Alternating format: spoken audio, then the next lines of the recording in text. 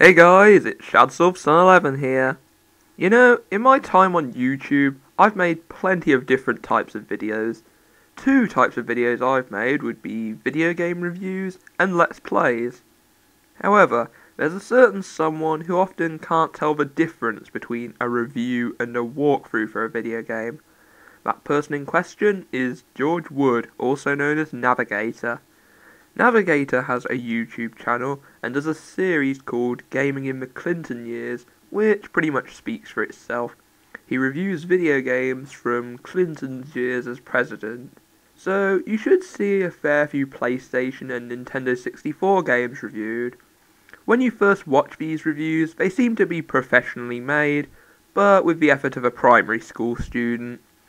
And one main problem he has with certain reviews is he often does walkthroughs rather than actually talking about the game. Because his reviews are so short, I'm going to look at two. The ones I will look at are Super Castlevania 4 and Toy Story, both for the SNES. So let us start with his Super Castlevania 4 review.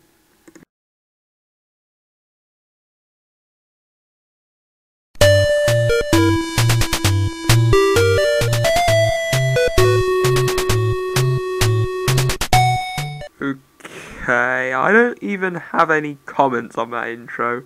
A Battletoad riding a hockey puck, knocking over bowling pins with a picture of Bill Clinton on it. Yeah, this is one of those intros that's just so bad it's funny. That's all I can say about that.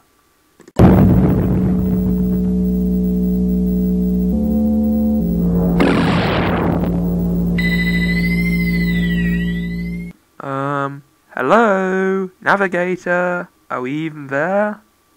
Dracula is back, revived as he is every 100 years in Konami's Super Castlevania 4. You play Simon Belmont, the descendant of the hero in Castlevania 2. Wait, what? The descendant of the hero in Castlevania 2. Castlevania 2, full title being Castlevania 2 Simon's Quest. Simon Belmont is the main character in Castlevania 2 as well, you know.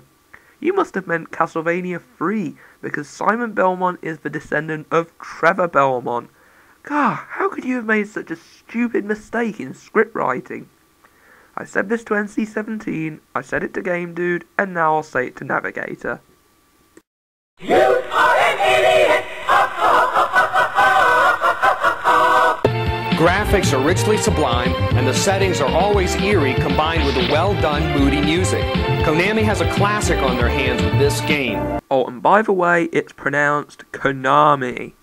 Just letting you know. The challenge level is immediately noticeable, and play control is considerably better than the last games. If you thought the character felt stiff in earlier outings, you'll be surprised at how versatile Simon is in this game, especially when he swings. I hope you found that informative, because that's the last point in this video where you could even classify this as a review. This grid is the password to Castlevania 4.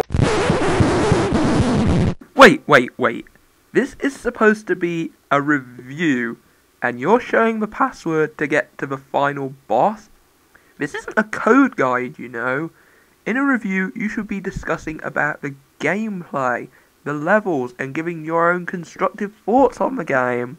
But you're not supposed to, like, reveal codes and cheats and all that. God. Get on point, stupid! That will send you straight to Dracula without playing any of the levels. Or alternatively, you can just play through the game itself to get to Dracula. And that's better. Reasons: 1. You'll have much more fun in your quest to take down Dracula. 2. You'll get more of a full experience from the game to get your money's worth. And 3. You actually get the feeling of satisfaction because you feel more like you accomplished something and that you earned it. But Navigator likes to promote using cheat codes to skip levels. Is he in any relation to Chris Bores, I wonder? But anyway, he still likes using codes. Just remember this throughout the whole commentary. This is a key moment. Look at it for a few seconds and write it down quickly. Or how about instead of skipping the levels, play the game normally like it's meant to be played. You'll thank me later, because Super Castlevania 4 is an awesome game.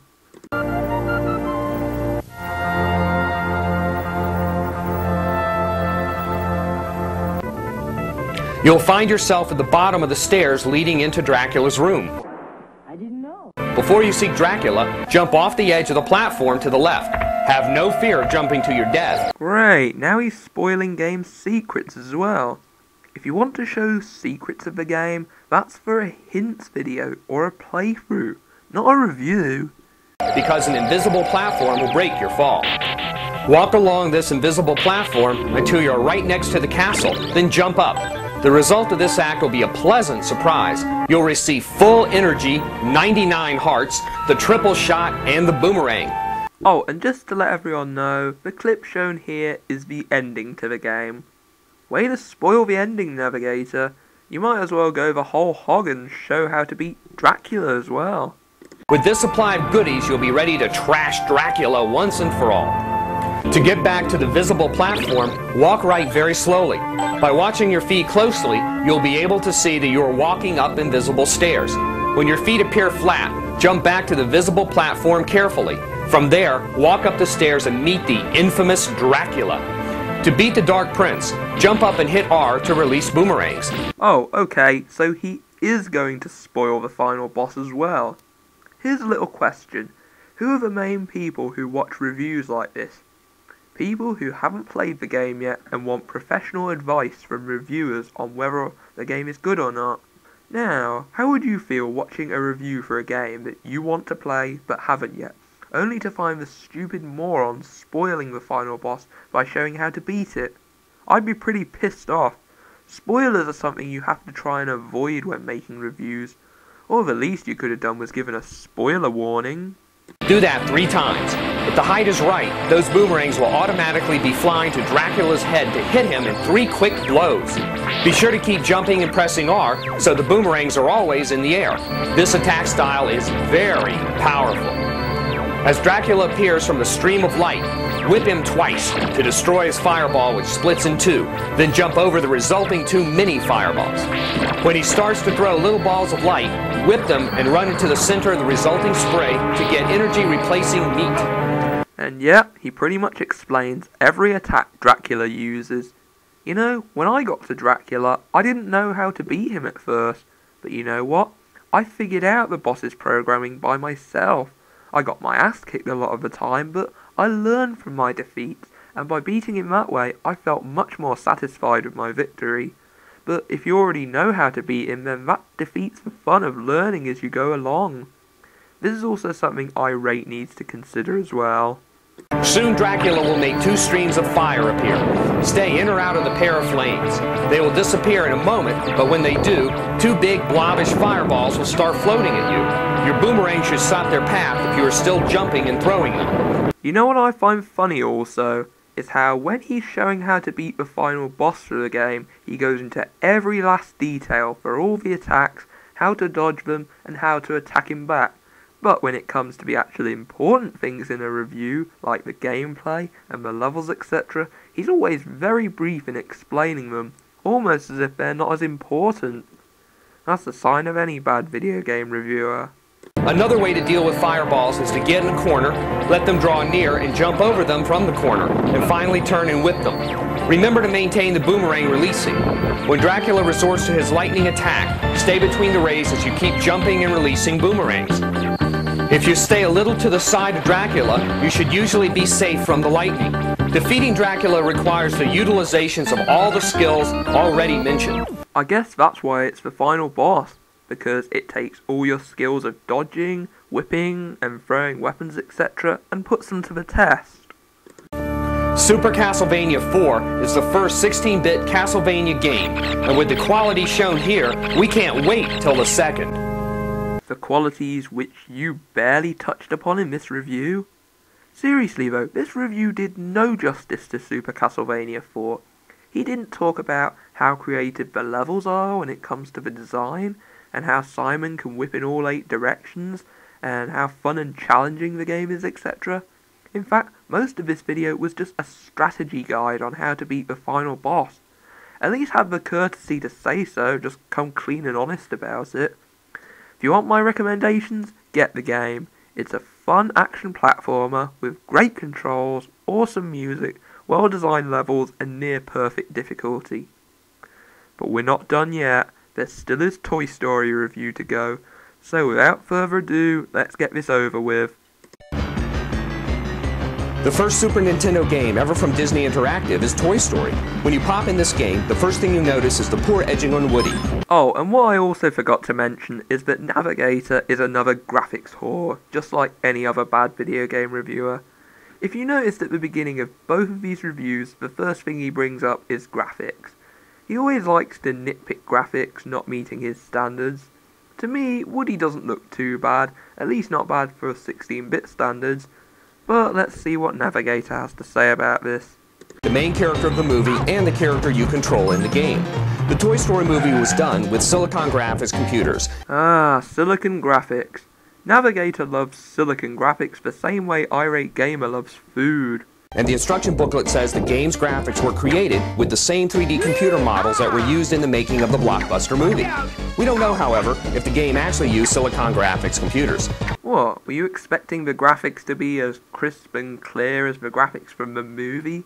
Did you really believe the SNES could handle that? Even if Silicon Graphics computers were used or not, the SNES's graphics can only do 16-bit. If SGI computers were involved, we suspect they were only used for character animation, because the backgrounds do not have the detailed quality graphics of Donkey Kong Country. Wow, nitpicking about the graphics by comparing them to Donkey Kong Country's visuals. I also now wonder if this guy is Game Dude's biological father, because he nitpicks just as much. As any good devoted game player knows, Donkey Kong Country was created with Silicon Graphics computers and doesn't have edging problems. And another thing any devoted game player should know is that graphics do not make the game, gameplay does. What's even more strange is that Woody is the only character with edging problems. All the other characters look great. Then it's official, Navigator is a nitpicker and proud of it. The game's packaging box advertises an intensely 3D experience, but that statement is a bit misleading because the gameplay, although varied, is often two-dimensional. Oh, sorry, did you not know? This game was made in the era of 2D gaming. 3D games were harder to make for a console with limitations like the SNES. Did you want a 3D game on the SNES? Well, you're going to have to wait for the Nintendo 64 to come out to satisfy your nitpicky need for graphics. One question still remains. Why didn't Disney Interactive use Silicon Graphics computers for the entire game? Teacher, I know the answer. Who gives a rat's ass? Well said, Boomstick. The real question here, though, should be, why are you still going on about the graphics? It's been over a minute in this review, and he hasn't talked about the gameplay once. Seriously, stop being such a moaner about Silicon Graphics. Were they too expensive? I don't think so. Come on, Big Disney is one of the richest corporations in the country. Let's get real here. Maybe Disney Interactive wanted to focus more on making the gameplay good. I mean, after all, isn't that what we play games for? Who really gives a rat's ass about the graphics? The only explanation we can think of is that Disney Interactive did not use SGI computers because the graphics could not be handled by the Genesis for the Genesis version. You really think so? Well then, Navigator, I ask you to play Vector Man and then tell me that the Genesis is weaker than the SNES. In terms of graphical capabilities, the two consoles were pretty even. I mean, after all, they're both 16-bit.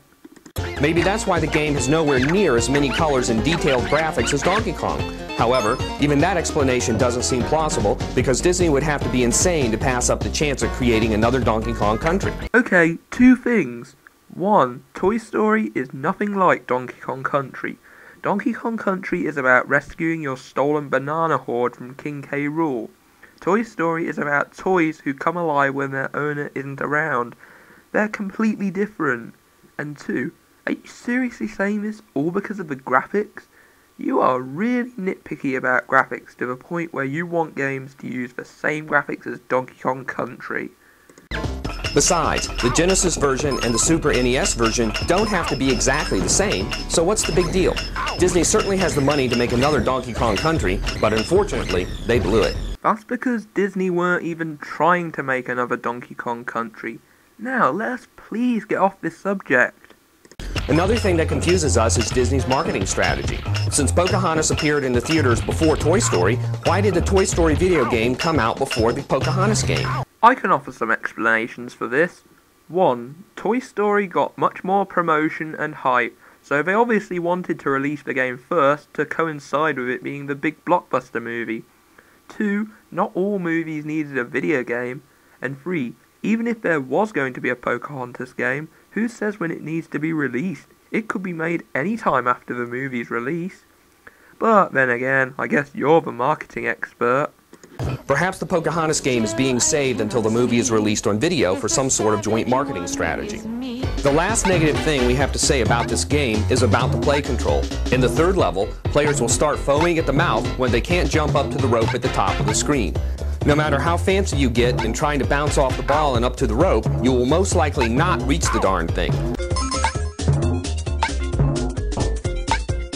See? It's not hard. All you have to do is take a leap of faith.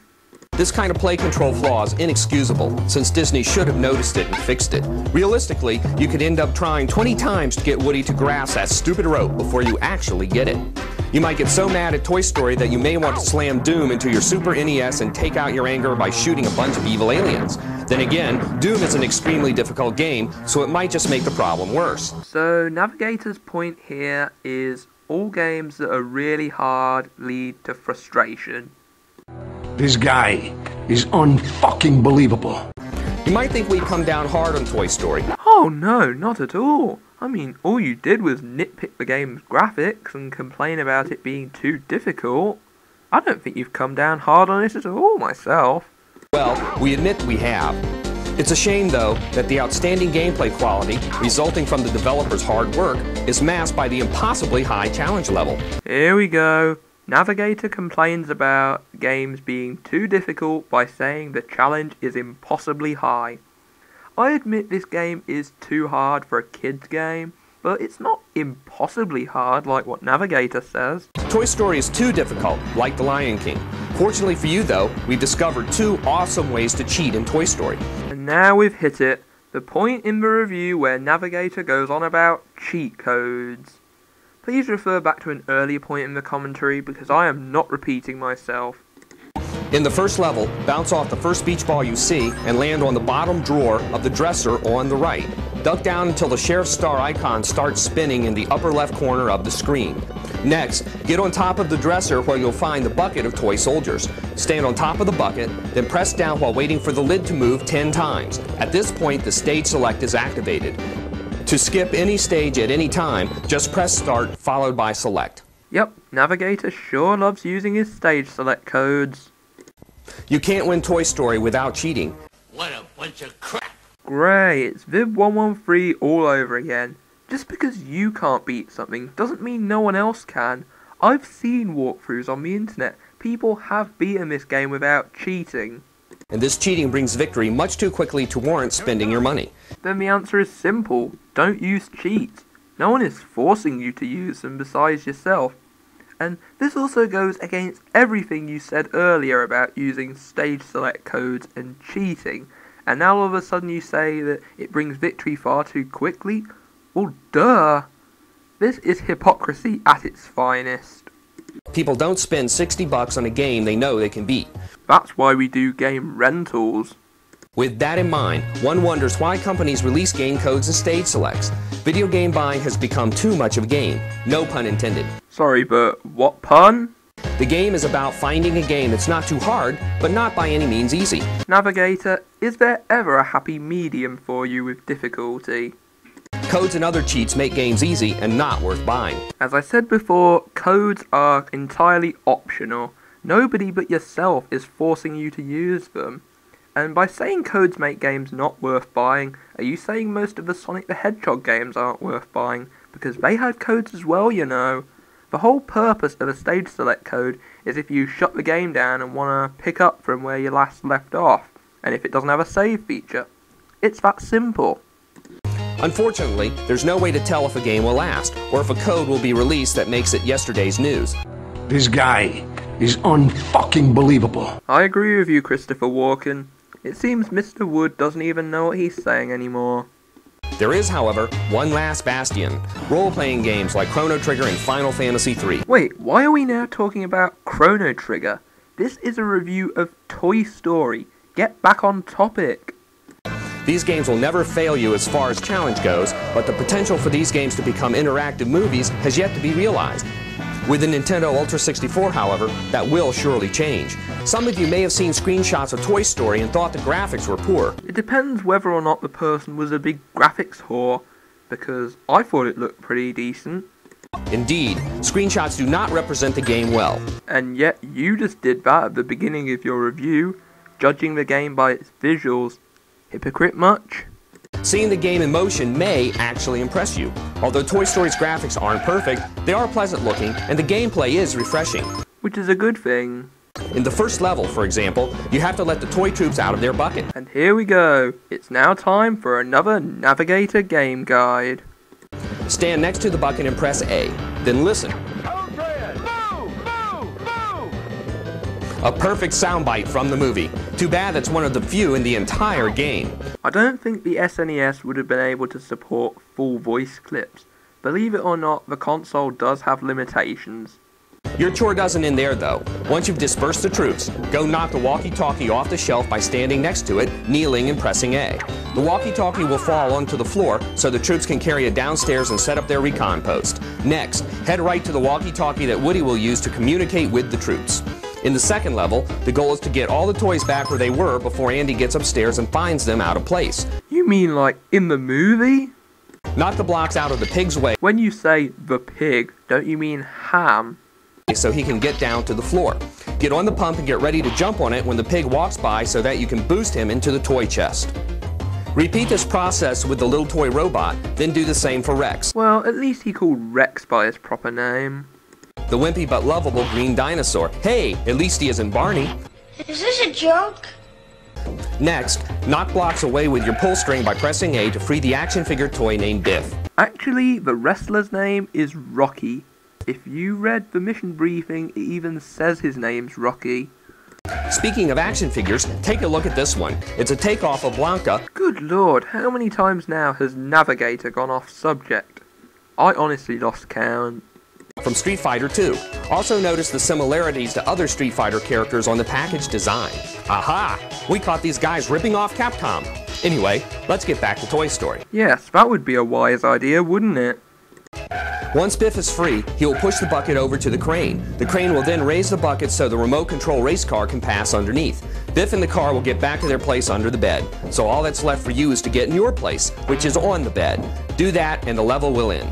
Next you must battle a... He also forgot to mention the level where you have to keep up with Buzz that comes before the boss. nightmare version of Buzz Lightyear. Hit him on his face shield with your pull string while avoiding Buzz's lasers. You don't seem to be trying very hard to dodge his lasers.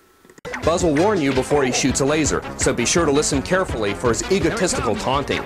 As for the rest of the game, we have a few general hints for you.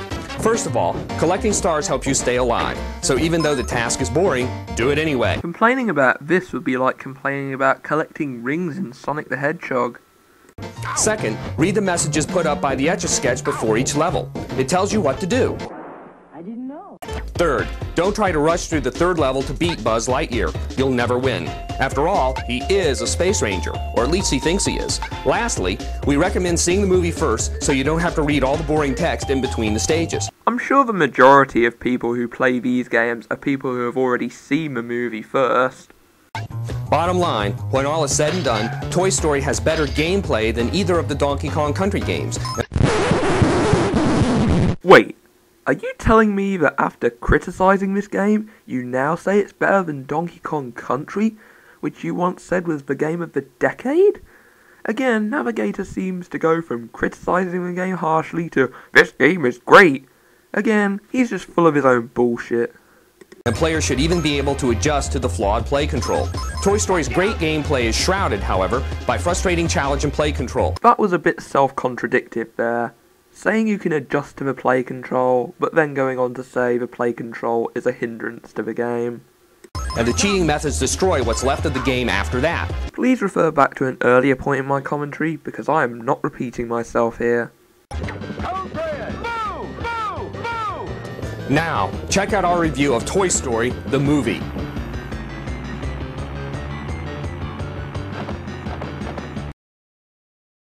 Okay, so that's it for Navigator's reviews. Well, I can say that the Toy Story review was much more painful to endure, being that it's one of his longest reviews, but both were pretty putrid. So now to sum up both reviews. His Super Castlevania 4 review was about 20% of actual reviewing, and 80% spoiling the final boss and giving codes. And Toy Story consisted of a huge moan fest of graphics whoring and the high difficulty level. He also didn't seem to know what he was talking about, and the bit where he complained about level select codes, despite him using them all the time, proved that he's full of his own bullshit. Granted, he does seem professional at first, but that means nothing when he reviews like it was written by a 5-year-old. I'm not going to bother giving him criticism, as apparently George Wood is dead, but what I will do is a HDG on how to do video game reviews properly. So here is Tom the Hedgehog's handy dandy guide. Okay, so what I'm going to do is a HDG on how to do proper video game reviews and not end up like Navigator. Step 1, know your video. There's no point in doing video game reviews if you don't even know how to lay out one properly. A review is an in-depth look at the game, where you discuss the gameplay, design, and other things, whilst giving your own constructive thoughts on it. Reviews do not consist of showing codes and how to beat bosses and levels, etc. That's for the player to figure out by themselves. Which brings us to our next step. Step 2, avoid spoilers. Realistically, most of the people watching your reviews will have not played the game and want professional advice on whether or not they should get it. If you give spoilers to the final boss or stage select codes, etc., people will be pissed off at you, basically because you ruined their learning experience by showing them how to beat the bosses and all that. If you do have spoilers, make sure to give warnings, otherwise don't spoil anything. Step 3. Stay on subject. Navigator occasionally got sidetracked in his reviews. He was reviewing the game for 1 minute and then talked about action figures and different games, etc. For a review to be laid out professionally, you need to stay on subject, otherwise people could get confused and not bother watching the rest of the video. And finally, step 4, gameplay first. Every devoted gamer should know that the gameplay is the game's most important aspect above everything else. Graphics, difficulty and realism are not major factors to affect the game. By making big complaints about the game's graphics, games being too difficult and not realistic, it makes you sound like an idiot and unprofessional. You can talk about the graphics if you want, but focus on gameplay more. And as Navigator's reviews seemed extremely brief, try to go into explanatory detail on the games, because you might know what the game is like, but that doesn't mean everyone else will. So try to elaborate on gameplay to prove your points further. So there you have it, a HDG on the key points to making video game reviews and how not to review like Navigator. If you felt enlightened by this commentary, then feel free to leave a comment, and if not, well, that's a kiss on my ass. So, thanks for watching, this is Shadsoft11 signing out. It's official. You suck.